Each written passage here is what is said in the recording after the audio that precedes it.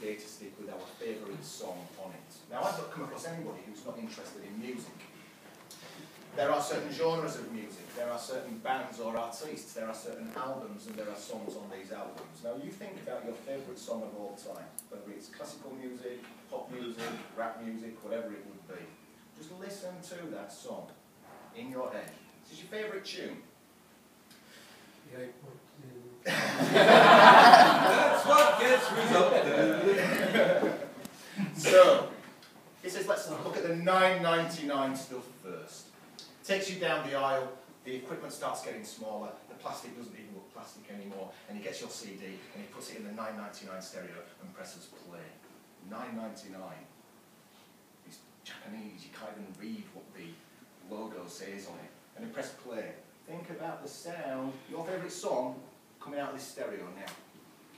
Thank God it finishes pretty quickly. And then what we do is we take the CD out and we start to walk up the aisle. And the stereos start getting bigger, and they start separating, and now the speakers are stood on the floor, and then we put the CD in the $2,000 piece of equipment. Crank it up to a 10. Think about your favourite song coming out of this piece of equipment here.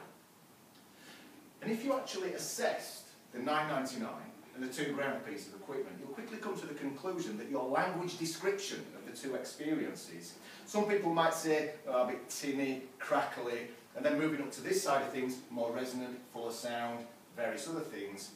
But the reason that we have these different descriptions is because the sound hits your ears, causes a sensation inside, that then causes a language description that is vastly different from these two products. People buy emotions, not products and services. Who's got a burglar alarm at home? Okay, challenge you again. You've gone through a physical purchase process exercise. You bought the pad that you put the number in before you go to bed and when you leave your property. You've got the boxes on the outside of the wall. What you've really bought is the peace of mind and security that when you leave your property there's a deterrent. So if people buy emotions, not products and services, why the hell are we telling people where our offices are and how many staff we've got? Because that is not an emotional sell. So what I wanted to introduce to you is this 5-step plan. Now everybody knows their name, right? Keith doesn't. And everybody knows their business name. So point 1 and 5, there's only 3 things to remember. The second point of the Mr. Presenter 5-step plan is sell the emotional value factor of your business. Now for me, yeah, I offer training and all that sort of stuff, but what I'm really selling is confidence. Because that's the cause effect of what happens when people have been on the training courses. So that is what I'm selling. Now then, point number 3. If I went around saying, yeah, I just sell confidence, people are going to say, well, how the hell do you do that? And point 3 in the plan is how to now get specific and clearly identify what offers, products and services that you offer. That when people have had those services, they then feel the emotions in point 2. Okay, so for me, it's coaching, training, various other things. The danger that some people fall into when I train them in these techniques is they just feel so anxious about trying to tell everybody, every product and service, what it is that they offer.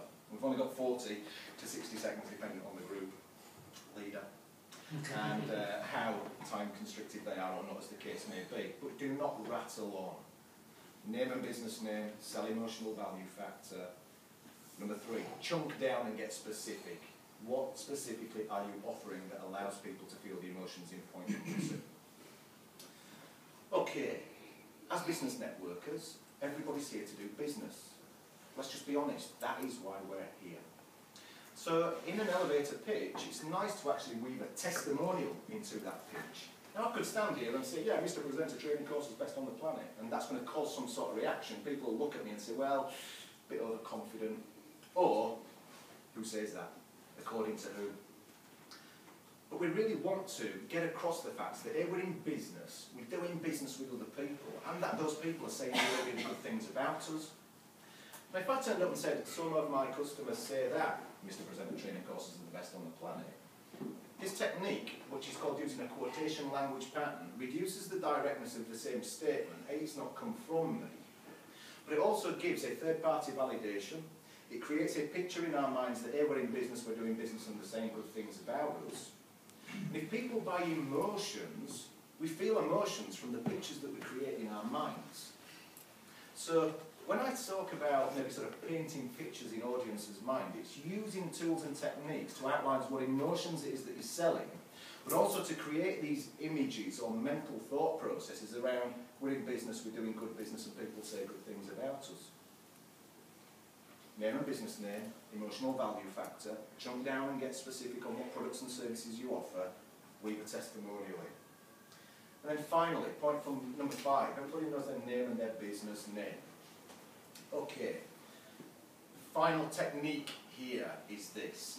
The major failing of many networkers in many different networking organisations is they're failing to give a clear call to action. You send out a piece of marketing literature or an email to market your business, the last thing you put is call or fill in this box or do something to actually activate what it is that's being offered. And the same applies when you're giving your message in a 40 to 60 second space.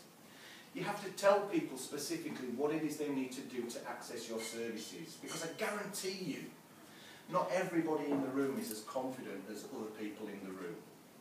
What some people in this room this morning may want is one of your services, but they haven't got the confidence to actually come up and actually engage with you for maybe fear of engaging in a sales process. So what we need to do for those people is actually say, look, you know, if you are interested, either have the one-to-one or there's information on the website or whatever medium it is that actually those people need to go to see you. Maybe not face-to-face, another mechanism. So just be clear on what people need to do next. So it's nice and easy. Name and business name, emotional value factor, get specific on your products and services, weave in a testimonial, and then your name and business name, a clear call to action on what it is that you do next. Now I'm going to show you a bit of magic. Okay, nothing to do with magicians or anything along those lines. But language can be really, really powerful, and I'm sure that everybody will agree with me that they do not want people disagreeing with what it is that they're saying, right? Do you want people going, no, that's wrong, that's wrong. I was saying yesterday to Kingswood, you know, to have confidence in this presentation space, the plan that I've just given you will allow you some steps to follow that will give you more control. And the reason these steps to follow are in place is because, has anybody heard of TED Talk on YouTube? Yep. Okay, TED Talk brings together the greatest thinkers and leaders of our lifetime. They get 17 minutes to talk. And there's a guy on there called Simon Sinek. Not cynic as in cynical, S-I-N-E-C-K. And what Sinek has done is he has codified Apple's communication structure. Apple's communication structure. Now, it's not unnormal when we enter into the networking space that if I met Dickie, I'd say, Dickie, hi, you know, I'm Nick, and he might say, what do you do? It's normal, right? We say, what do you do? So we say our job title, and then we might say, yeah, you know, I'm a presentation trainer, I do coaching, you know, various other things. But what we fail to do in this circumstance is actually say why we do what we do. Why we do what we do. What Sinek did with Apple's communication structure is how Apple communicate is they don't say what I do, how I do it, and why I do it. They change that round. Why we do what we do, how we do what we do, and then what we do. Because what they have mastered is understanding what their business purpose is. Now, the business purpose for you guys is contained in step 2 of the 5-step plan, your emotional value factor.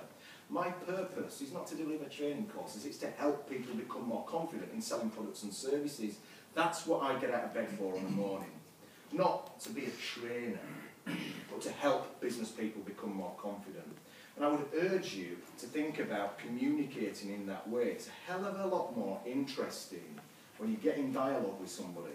Can you imagine going to a networking event? Are there any lawyers in the room this morning? No? Great stuff. Decent people, aren't they? When they're 6 foot under. But anyway, when you communicate with somebody, if I said I'm a solicitor, people start to build a picture in their mind that they reckon that they know that they do. They reckon they know what to do, when they may not. But if I demonstrate emotional value factor, it leaves the conversation open for how do you go about doing that? And the relationship starts to develop. Okay.